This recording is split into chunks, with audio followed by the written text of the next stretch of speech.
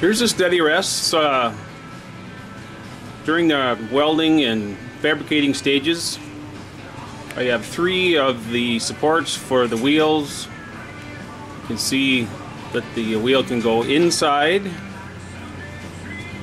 or outside as it is now. If I move it, the wheel is inside, you lose a little bit of diameter, but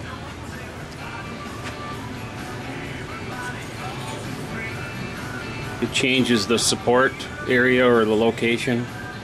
Still works fine.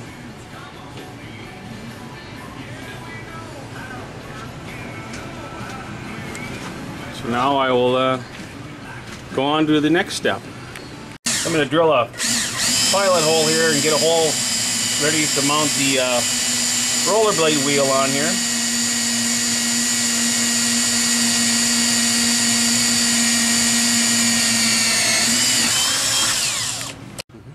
And I switch over to a 5/16 bit because the bolt is 5/16.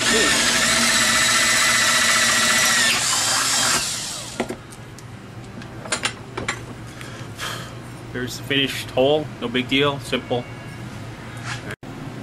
Now I'm going to put the bearings in the rollerblade wheels.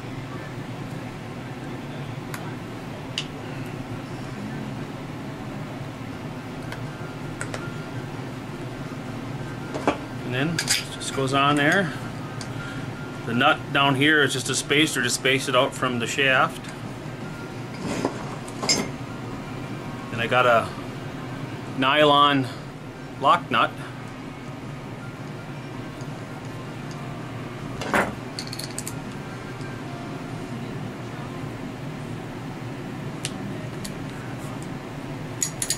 Here it is, ready to go. So do them all the same and mount them on the steady rest. Well, here I'm going to weld the last little support for the wheel arm. So here we go.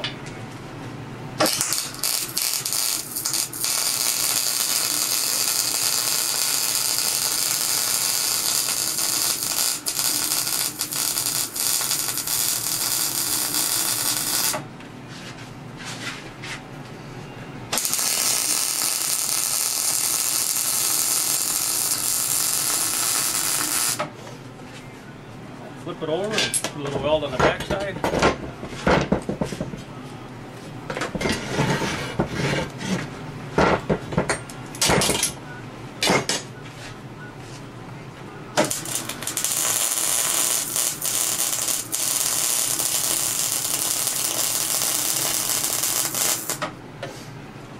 And there it is.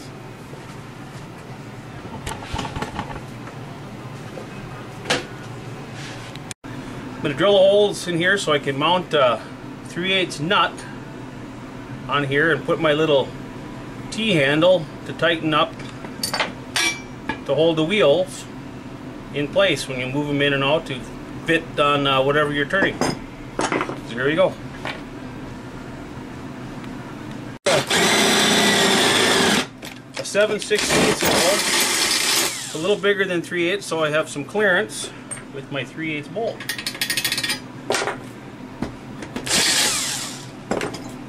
Take a little file and get rid of the burr.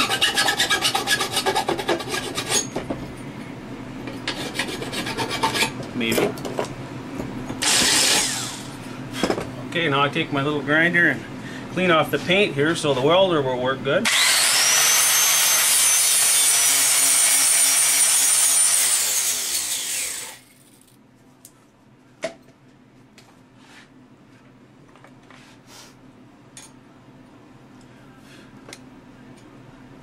What I do is I like to put a nut inside here, plus the one I'm gonna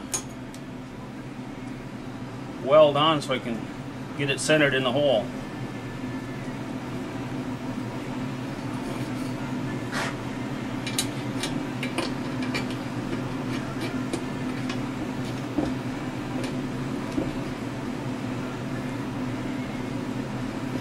That way I make sure that I I got clearance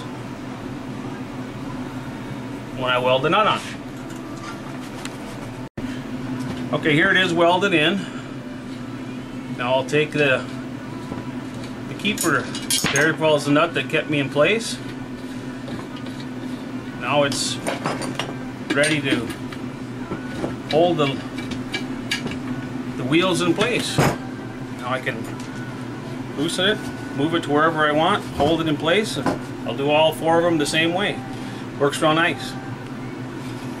I'm going to take a little piece of this 1/4 inch square stock and I'm going to cut it so it fits in between the ways on both ends, so when you set it in there it keeps everything centered and square, and then I'll make the keeper for the bottom that holds it in place. So it's a little better. A lot of guys just take one piece and just lets it spin until it catches. Well, you know, I think it can still wiggle around and move, and I want to try to keep it as centered and square on whatever I'm turning at the time I'm turning it.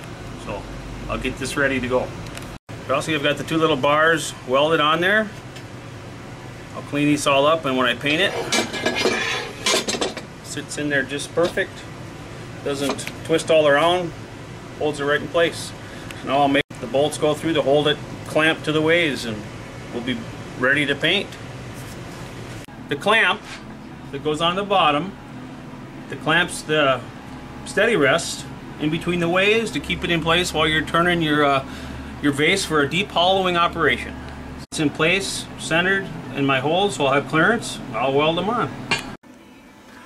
Now we've got the clamper base down in the bottom.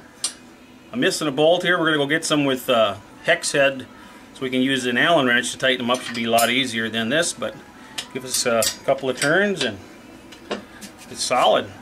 We'll put our wheels in. We can put them in inside or to the out. Really won't matter. It'll still do the job. When we get them all 4 in there, we can move them in and out until we get the size we want. So there's the basic finished steady rest. I'll finish the other 2, put in my T-handles, and we're done.